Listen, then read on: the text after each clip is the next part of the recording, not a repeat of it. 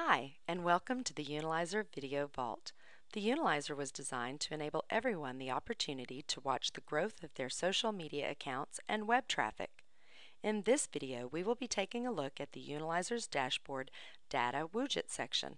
By understanding how the tool is laid out and how different parts of the dashboard relate to each other, you will learn how to read between the lines, or in this case, between the trending arrows.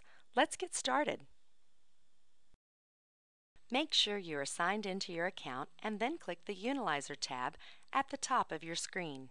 As you can see, the Unilyzer dashboard is divided into multiple sections, with each one displaying unique data relating to the accounts you entered on the settings page found here. In this section, 18 Data Woogits are available to be customized to your liking. This is where you can start defining which tracking elements are the most important to you and organize the data accordingly. If you have not yet defined the ranges for the Data Woogits, many of them will be empty. Let's start by going over the process of adding a new data range to an empty Data Woogit. Click on the plus sign of an empty Data Woogit to bring up the Customizable Metric tool. When the Customized Data Woogit appears, click on the drop-down menu labeled Choose to see a list of metrics that can be tracked for any particular Data Woogit. You have a choice to track any of your social media outlets such as Facebook or Twitter, or you can add a social bookmark site like Dig. For this Data Woogit, let's choose Google Twitter. Users sometimes question the difference between Google Twitter and why the different metrics are available. Using the Unilyzer, Google Twitter will track visits, time on site, etc., whereas Twitter tracks followers, following, tweets, etc. The Unilyzer retrieves web traffic data from Google, thus Google Twitter, and we get metrics about each Twitter account, such as the number of tweets, directly from Twitter. Now that we understand this variation, let's get back to adding your account.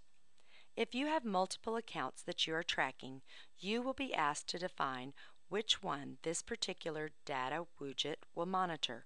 Once you have chosen the proper account, you will be presented with 5 different tracking ranges: new visits, stickiness, time on site, visits, and UPV. For this example, let's select new visits by clicking the button located to the left of the text. To finalize your selection, click the Save button. Now your dashboard is starting to come together. All 18 of the Data Woogits can be customized in the same way and then changed as many times as necessary. Customize all 18 Data Woogits and arrange them in the way that is most suited for your tracking needs. The Data Woogits are also interactive, and you can see more information by mousing over hotspots. Let's look at the Twitter Woogit we just created as an example of how this works. Move your mouse over the Twitter icon located in the top left corner of the Data Woogit.